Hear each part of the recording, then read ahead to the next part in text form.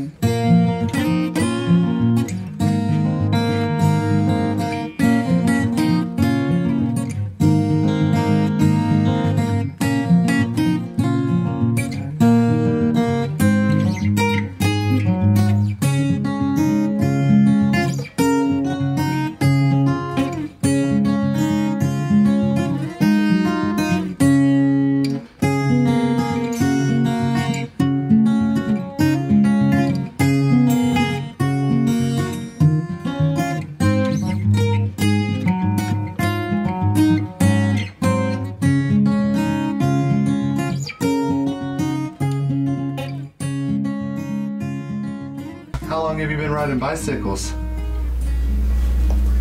I don't know. What do you like so much about riding bicycles? Because there's bumps.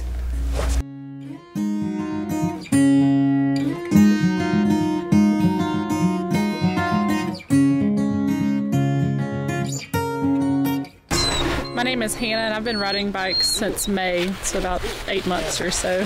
My name is Maddie Rowe and I've been riding bicycles, I don't know, I guess I started at the end of July of this past year. Jerry Greer, been riding bikes since 1993. I'm the president for Sorba Tri-Cities. Greg Carr, I've been mountain biking since the mid-90s, I guess, like truly like serious mountain biking. Chad Wolf. Yeah, I don't even know. Honestly, I think you start when you're a kid. I don't know that I ever stopped. But mountain bikes, really over the last 10 years, which in all fairness, mountain bikes didn't even exist 30 years ago. So most of the time mountain bikes existed. Let's put it that way. I'm Nathan Cole, and I've been riding bikes, I guess more seriously for probably about 3 years. Road bikes growing up and, all of that stuff, but they were single speeds back then, right? So just BMX bikes and stuff when I was younger. William Kenneth Medley, be 55 years old this coming Wednesday, and been riding bikes since, I don't know, I guess some of the earliest memories I can remember.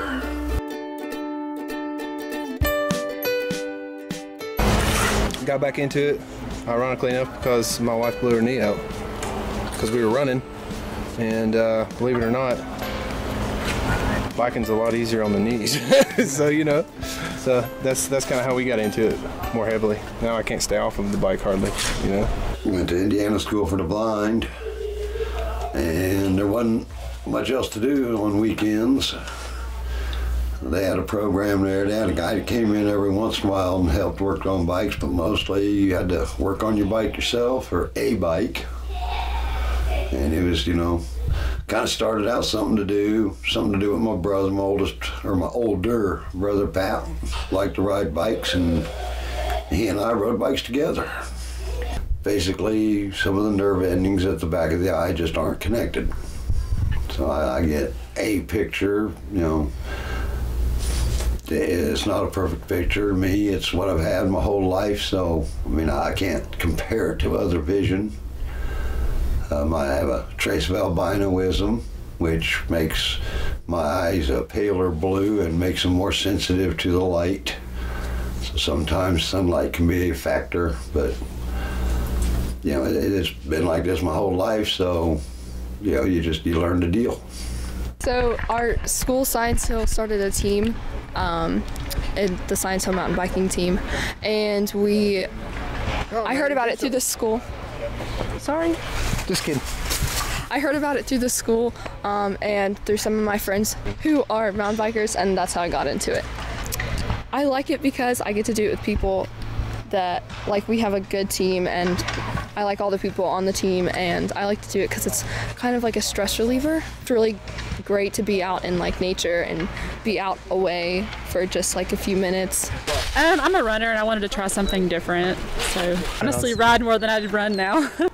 Because it's the best thing on earth. Started out for fun, then I raced mountain bikes in Colorado, and was also a promoter, race promoter, and ended up running the mountain bike, the grassroots mountain bike team for Schwinn. Is transportation. I'm a daily commuter, ride back and forth to work every day, ride to the grocery store and such, and I still enjoy it. I've forgotten how much I did enjoy riding bike. Oh, it's, you know, when you get to see new riders, like hiking is off-road walking, and there's something really unique about being in the outdoors and enjoying nature, but having fun at the same time. And off-road cycling, which is what mountain biking really is, you know, modern trails like this are fun. They're designed to be fun. So that means that, you know, you're confidence inspiring, and confidence is fun, and fun means you actually want to do it more. So when you see those new riders ride trails like this, it like resets what they think mountain biking even is. And our industry is terrible at it. It's usually a young guy with an energy drink in his hand, skidding his tires around every turn, and that's just a small portion of what this industry's like. Most of it is this kind of stuff. You know, we build in the first berm anyone's ever seen before, and the drainage is taken into consideration, and the level of flow, so that, you know, the super rocky, crazy stuff certainly exists, but fun. I guess that's the idea. Trails are designed to be fun nowadays, and the bikes are fun, and the bikes are confidence inspiring enough to where you actually want to do it, and it's kind of like a new sport. It really is. That has only had 30, 40 years to evolve from a joke to where we're at now, and it makes sense that the trails need to be different compared to what the bikes used to be. Bikes couldn't ride trails like this 10, 15 years ago, and now they can. And now we're doing it in city parks as opposed to, you know, pay-to-play places, which is great, but it's more thought, more design has ever gone into mountain bike trails now in the history of mountain biking. So it's kind of like a golden age almost, to where the technology of the bikes and the technology of the trail building are finally kind of hitting, you know, for the first time, really. Oh man, it's just a great escape from all the stress of the real world. It's you get out with your buddies, you have a good time, you go fast, you do stupid stuff, and you come out with a shit-eating grin on your face. My first trail day was back in May. I went to Tannery Knobs, and we did cleanup on the hills at Tannery Knobs. Been building trails, good 10 years. Been the Sorba Tri-Cities trails coordinator for almost a year now, but been building trails for about 10 years now. Been through 3 different IMBA training classes. What, a year, maybe 2 years? Not that long. I've been riding them a little longer than I've been building, for sure. Yeah. Still got a lot to learn from a lot of these guys, that's for sure. I mean, I've been building trails for a long time, since the 90s, but building trails of this nature, mainly the last 5. Well, I grew up in the Midwest, so I'm not sure the word mountain bike trails are the same thing, but I started with NIMBA, which would be the Northern Indiana Mountain Bike Association. Again, 10, 15 years ago. So that's just the Northern Indiana version of Sorba, which is what we're working with here today. And there, it's challenging. It's always challenging to build trails, but in the Midwest, we've got 10 acres. You know, you don't have like this. You don't have elevation like this. So you're really working with terrible, nasty swampland that nobody wants. So I'd say probably about 15 years ago was my first trail building experience, and it was a swamp called the Imagination Glen, which is in Portage, Indiana, and it was behind the archery range, which I always thought was super sketchy, but it was this swampland, nothing, mucky terribleness, and that's what we built trails on, and a lot of it had to be man-made and wooden. no elevation of any kind except for the super pitchy stuff to bring you back up. So again, really cool to see how far trail building has come with what we do here today. My motivation to come out and build trails, just helping with the community and having something fun to ride on. I've always kind of been a little on the artsy-fartsy side of things. I did a lot of painting and drawing all through school. I've got a bachelor's of fine art, and I don't do so much of that now, but designing trails is kind of like my art form now. And then when you see a project like this come to life and you're out riding it, it just takes it to a whole nother level, knowing that you had a hand in addition to all these other guys too. But knowing that you had a small part in what you're riding just increases, you know, the value of the experience tenfold. I mean, it's just like, man, this is so awesome. and you know, it also it kind of teaches you what works and what doesn't. You might be at a work day building this sweet jump, and you come out here 2 days later and you hit it and you're thinking, well, that didn't work. So then it's kind of like a learning experience. You know, you get out and you ride what you built and you think, okay, next time I'm gonna do this, or I should have put that berm right there, or I should have made that jump a little bit to the left. Playing in the dirt. I mean, I think, you know, if you're gonna consume, you need to give back, right? Like, you need to come out and you need to do this if you're gonna ride this all the time. You know, because there's no such thing as trail gnomes, right? No such thing as trail gnomes. That's the main thing. There is no such thing as trail gnomes. So, and we use these trails a lot. Use them on a personal level. We use them for the team. Science Hill High School mountain biking team, right? I'm one of the assistant coaches. So we want to make sure these kids have somewhere they can come and develop their skills. And winged deer is really, it's a great opportunity and a stepping stone. And I think what's happening in Johnson City, I think it's going to be a natural progression between the parks. You know, you'll be able to do a little bit of everything in a lot of the different places. So, well, it's nice to give back what you're doing. So, you know, I ride on these trails and I want to make sure that other people's experiences are just as great as mine. I'm to the point now, trail building wise, that, you know, mountain biking is right here for me and trail building is right here for me. So there's a lot of days when I could be out riding all day and instead I choose to go out and build trails.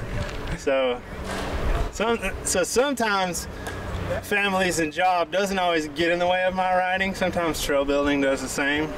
But I saw this really cool quote one time on the back of a trail t-shirt. It said, "Sacrificing ride time for the benefit of others." Or so everyone can ride, something along those lines. But you know, it was pretty cool. It's like sometimes, like, do I go ride? Do I build trails? Do I go ride? Do I build trails? Sometimes I do a little bit of both at the same time. Well, we've been building since the 90s. Before we became a Sorba chapter, we were just a club, and so we've got four different locations here in the Tri-Cities that we've built by hand. This is honestly our first trail system that was been mostly machine built, or at least more of a 50-50 mix. All the other trail systems have been all built by hand. As we move forward with winged deer and tannery knobs and the future trails that we're looking at in Buffalo area of the mountains and beyond, it's just we're sitting in a really good location.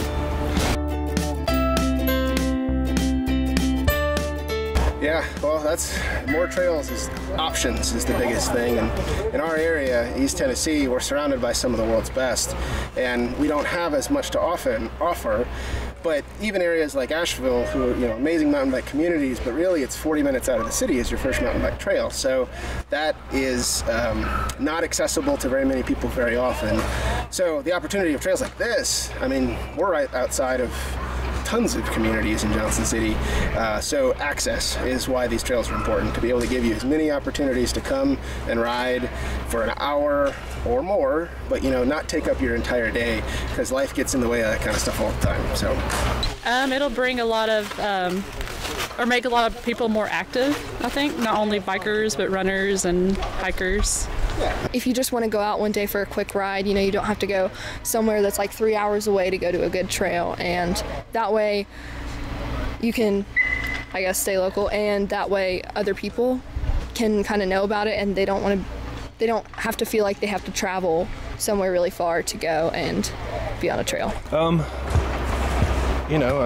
I'm going to be a little bit biased because I love to bicycle, right? But I think they're very important because I think they help to bring the community together. I think mountain biking in a mountainous region makes a whole lot of sense, and that's something that maybe this region hasn't necessarily really embraced in the past. So I think it's going to be positive for driving physical fitness, driving the community to kind of band together around something that's positive that will, it'll drive more people into the economy. I think the togetherness. Like I said, when you're out bicycling, it's very basic. If everybody would put down their electronics and get together and do a ride every once in a while, the camaraderie, the socializing,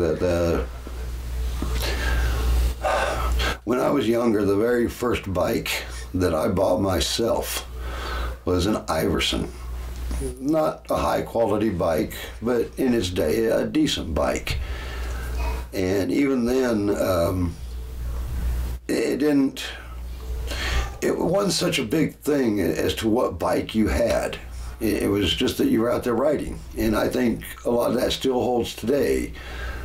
You go on some of these community rides that they do here in Johnson City, and I noticed there was people there with various different bikes, and it didn't matter.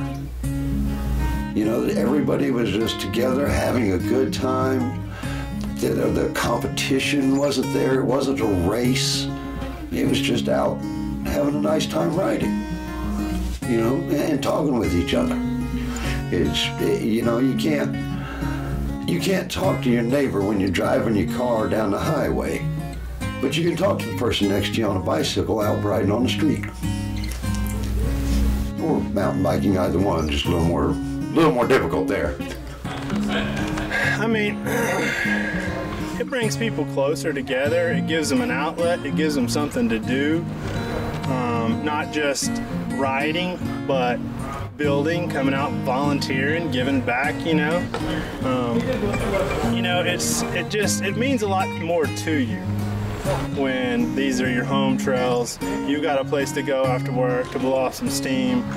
You can bring your little ones out here and teach them about mountain biking and trail building, and just making it better for the future generation versus polluting the earth or whatever.